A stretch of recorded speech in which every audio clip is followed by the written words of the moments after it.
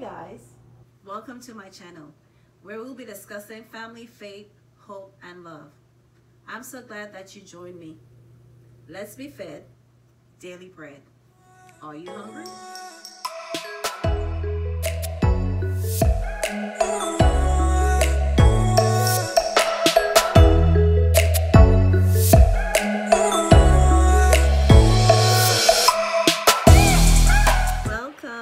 Welcome to my channel.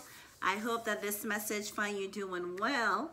This is my digital journey, and I have been led by the Holy Spirit to drop you golden nuggets each and every day.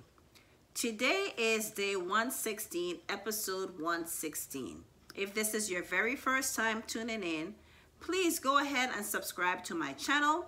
Share it with your family and friends. To my family and friends, hello, hello, hello. Love you guys so much. I am so happy that you have decided to join me on this digital journey.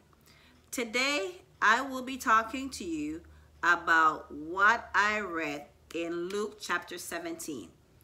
Yes, I have started a series reading Luke, and it's going to take me all the way up until Christmas, because Luke has 24 chapters.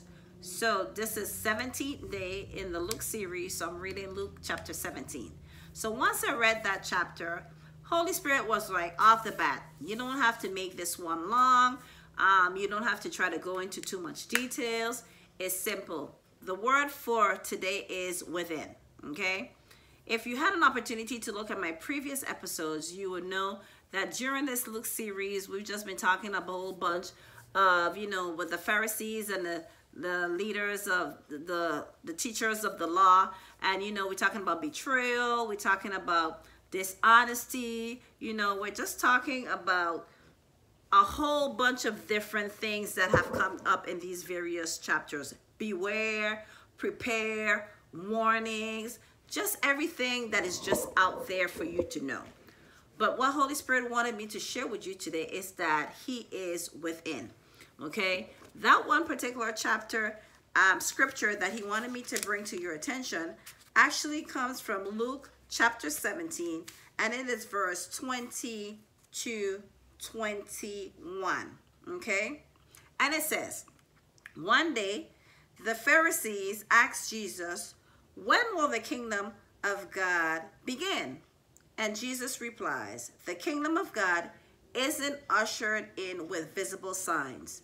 You won't be able to say it has begun here in this place or there in that part of the country, for the kingdom of God is within you. Okay? That's what He wanted me to make sure that you know today, that the kingdom of God is within you. Let me go ahead and read another scripture, because like I said, today I'm just hitting you with the word of God. Point straight to the point so you can know exactly where God, Holy Spirit, and Jesus is coming from. No one has ever seen God. I have an episode about the unseen. Check that out. Scripture is saying no one has ever seen God. But if we love one another, God lives in us, and His love is made complete in us. We know that we live in Him and He in us because He has given us the Spirit. God is love. Whoever lives in love lives in God, and God in Him. So with love, God is within us. The kingdom of God is within us. And how do you get the kingdom of God? How do you know where the kingdom of God being within you, how do you know it's within? Via love, because God is love. How do you treat people? Are you loving? Are you friendly? Are you kind? Are you passionate? Or are you doing the other things that I've been talking about in these previous episodes? Are you being unfair? Are you unscrupulous? Are you betraying people? Are you, doing things that you're not supposed to do? Okay? I want to go over some scripture again that shows you that God is within. And the key for being with God is love. Anyone who does not love does not know God, because God is love. That's 1 John 4:8. Okay? Faith comes by hearing, and hearing through the word of Christ. That's Romans 10:17. Okay? John 3:3, it says, Jesus answered him, truly, truly, I say to you, unless one is born again, he cannot see the kingdom of God.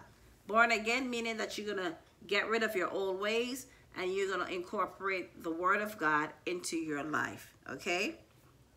1 John 5:13 says, I write these things to you who believe in the name of the Son of God, that you may know that you have eternal life. Yes, we talked about giving you a warning so that you could know that if you don't do what it is that you're going to do, you will eventually not have eternal life, but you will definitely perish, and you don't want to perish. Okay? It says that the heart is deceitful above all things and desperately sick.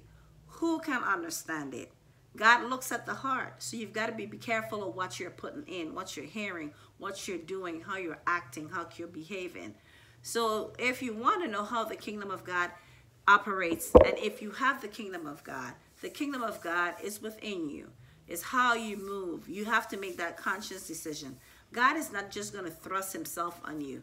You know, you basically have to knock on the door and then allow God to come in and say, God, I want you to be my Lord and Savior. Forgive me, you know, for my past. And then you will be a new creation and your old thing has passed. And then you will be able to live in that new life of doing the work of God. So, my golden nugget for you today is be the person that God has created you to be. Do not conform to the world. Allow God to come in and be part of your life because he is spirit.